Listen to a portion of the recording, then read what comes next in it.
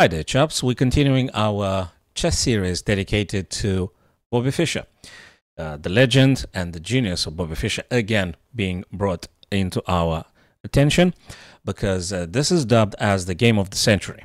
So we're talking about a game that happened in 1956 in between Donald Byrne with white and Robert James Fischer or Bobby Fischer with black. Donald Byrne, just to say, he was an international master. Played in between 1930s and late 70s. He was an American university professor teaching English and also a very, very strong chess player. And this game is so fabulous that actually it has no inaccuracies, no errors, no miss move for those of you that are familiar with the chess.com engines and stuff like that. And three brilliancies, amazing sacrifices, something that for a human, it's absolutely spectacular. So, rightfully so, this one may be dubbed as the game of the century. Well, we're talking about the 20th century now. We're in 21st century, but okay. Game of the 20th century. Let's put it this way so everybody's happy.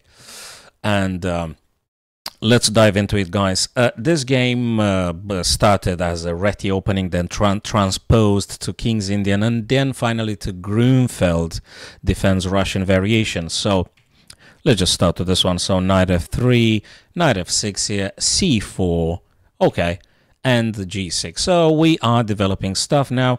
Knight c3, getting all the stuff. So there might be roughly put like an English opening here, Anglo-Indian Queen Knight's variation. Okay, so don't stress yourself too much about this.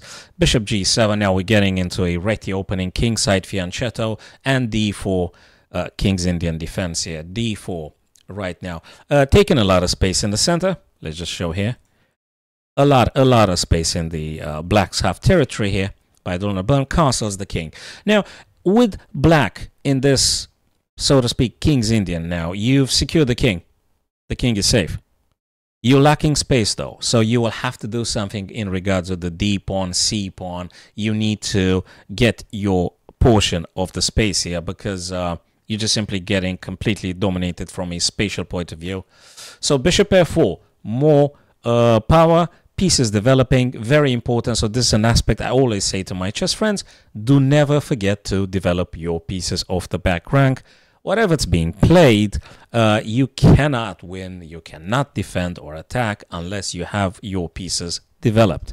Very important. That's an eternal principle in chess. So d5, now we're getting into Grunfeld defense, trying to put a stop to white's expansion in the center. d5, queen to b3. What does that mean? Queen to b3 developed from the starting square. Already attacking here, like, let's count them 3 times. We got 1, we got 2, we got 3. So you cannot ignore this. You either defend or you do something. They all come with consequences because that's what about in chess. Whatever you do, it has consequences, as in life, so to speak.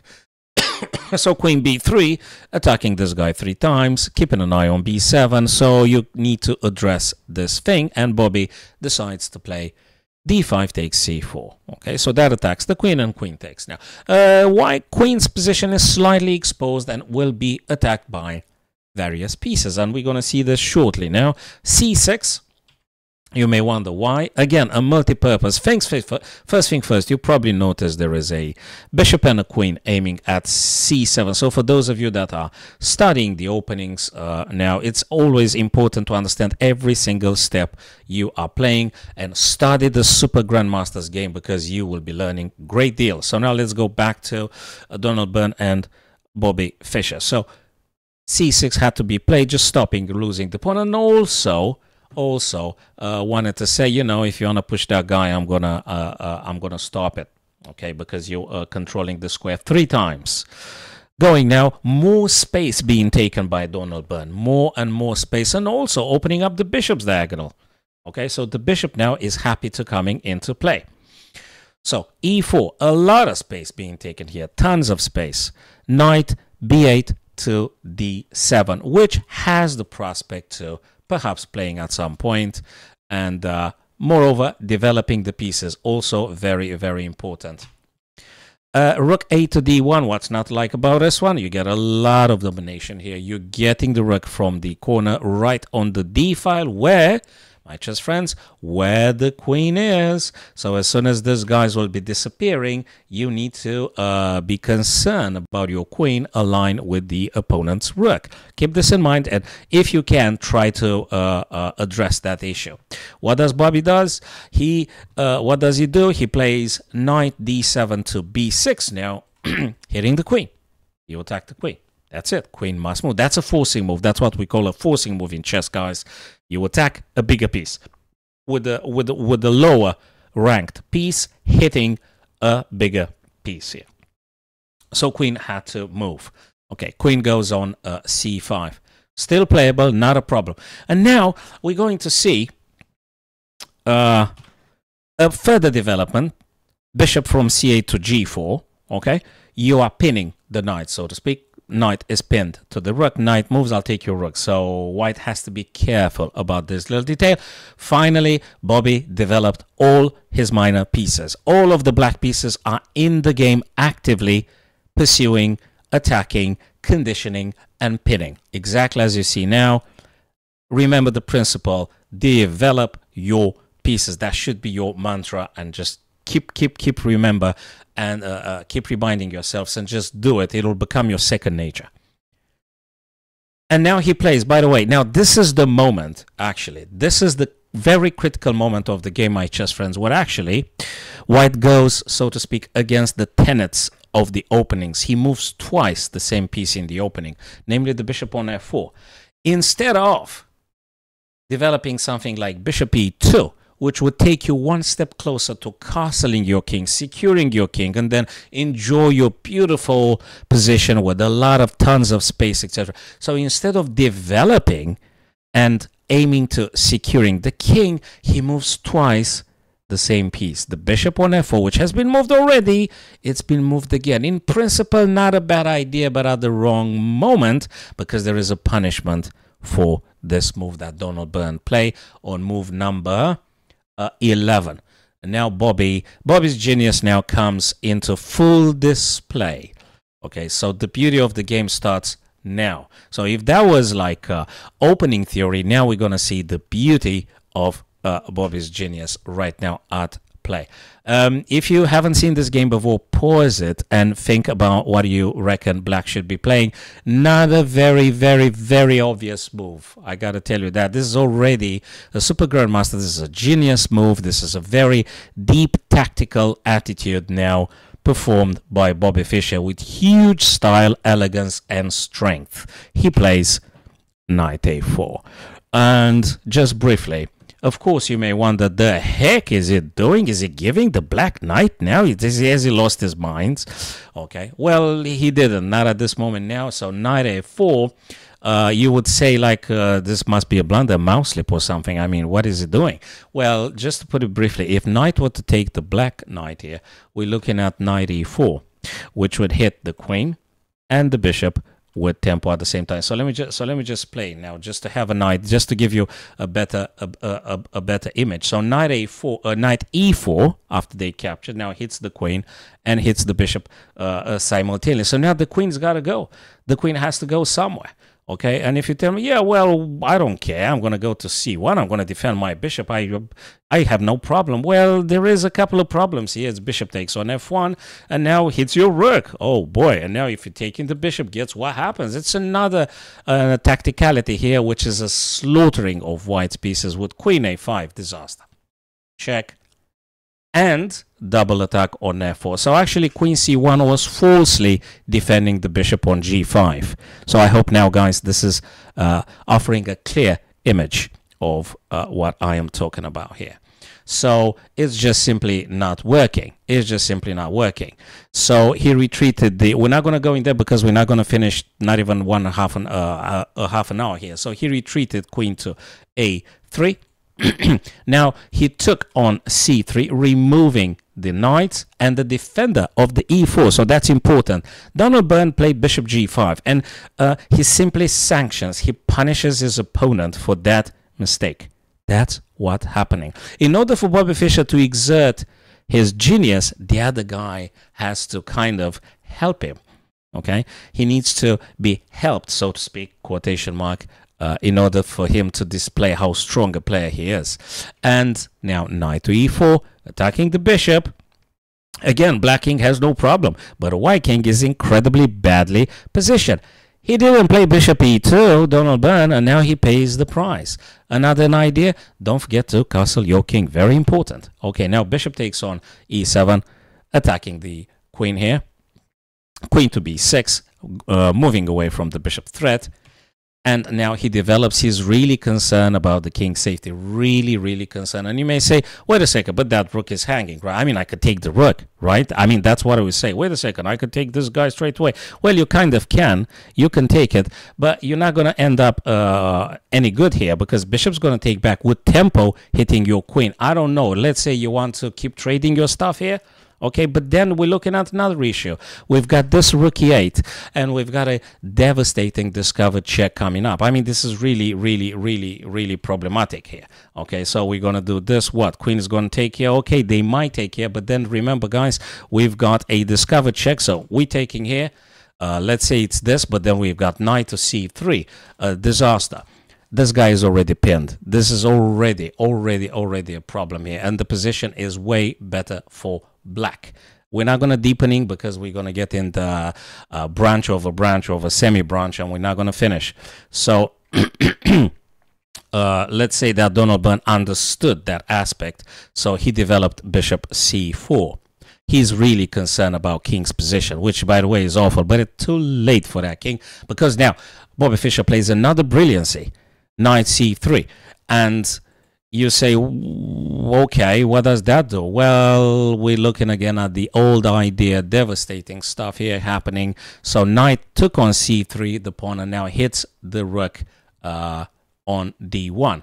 So now he thought, you know something, let me attack your queen. So he thought at this point, Donald Byrne thought that he is going to create a bigger threat by playing bishop to c5, and you would say it's a bigger threat.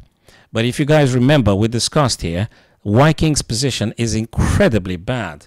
They should have castled the white king. They should have castled. Now the king is right in the middle. And before you're reacting to the threat from the bishop, why don't you attack the white king first? Boom.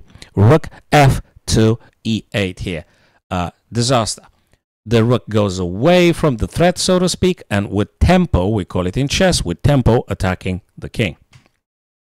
The king had to move, and now the super crazy, probably the most brilliant move in the whole game. If you want to pause it. You really have to be a genius of chess to come up with this kind of move, envisioning the continuation that actually leads you to victory. There is one correct move in this position, one correct, brilliant move black should play. Nothing else works for black in terms of winning, but this particular move right now. So when I told you the nickname game of the century, it's rightfully given to this particular game. And the move is, guys, is bishop e6 here. Is bishop e6. It eyes this bishop here, tempo checking the king. And now if you think like any average mortal, okay, what? I'm going to take the guy's queen, right? That's exactly what Donald Byrne said. I mean, yeah. Well, we're running into bishop c4, checking the white king. And mind you, when you will be collecting this little guy here, you'll also be taking more material, and your rook will also be targeting the queen. But let's just not venture that far off now, because this is a check. There is only one move here. Well, I don't think you're just crazy enough to play this one, because it's going to be just a disaster. So king had to move. But now we're getting into a windmill check with knight e2. Where do you go? There is only one square here. And king f1, and now windmill again, bang. This is a disaster. It's check from the bishop again. Discovered check. You grabbed another pawn, revealing the bishop's diagonal, which would play a massive role in winning. And king goes back, and boom, knight e2. King had to move again. And now another check again from the bishop. This little guy here, it's a monster. Knight c3, bishop checking again. Okay, it's devastating here, and not mentioning that actually the bishop hits the rook. Oh boy, king had to go. And now remember, The A took on b6, rook now hitting the queen. The queen, unfortunately, if you touch the knight, the bishop will be taking you immediately. I mean, this is just devastating here. This is absolutely devastating. What a tactical genius. What brilliant ideas, one after another. 3 brilliances in this game. No mistake, no error, no inaccuracies. Just a beautiful game blended to perfection in all its mixing ideas. So queen has to move. Queen to b4. It's devastating. It's absolutely. And look at how the rook in the corner does not exist. What matters absolutely in chess, guys, it's the piece's activity. Okay, so the rook on h1 does not exist. In practical terms, it's on the paper, but in all its practicality, it doesn't exist. It doesn't do nothing. You can throw it out the window. So queen to b4, another attack on the queen. Rook to a4, taking bunch of space, bunch of squares, and desperately queen goes on b6, hoping for something. But when they do so, actually, the rook is falling now, and everything crumbles now. h3, rook takes, hitting on f2 twice, knight and rook. Knight takes on f2, attacking the rook now. I know they thought they're going to be generating some tradings and maybe some perpetual check, or they were hoping for this. Black takes, queen takes, queen checks on the back rank, but not a problem. You've got a bishop there that blocks. Okay, knight now takes, and bishop to d5, actually announcing a potential concentrating of attacking forces onto g2. Of course, as soon as the white knight moves, they play now on f3 to sort of like blocking that bishop's diagonal. Knight now plays on e4, and you may wonder why. Well, there is one major idea here. Actually, there are 2 or 3 or maybe even more. In principle, that wants to say I might be able, after I move the king out of the pin, to just provide more checks and attacking the white king. So that's another idea, and also always good to having the rook on the second rank. So now queen moves on to b8, and you may wonder why. It's simply because they wanted to grab something from them, you know. And as we said, he does want to give nothing, and actually he pushed the pawn forward. He doesn't give him nothing. h4, everything is painful for white. I simply do not have good moves to suggest for white. h5, blocking everything. It's a complete domination. It's so painful to play with the white pieces at this stage. Really, this is just a massacre here.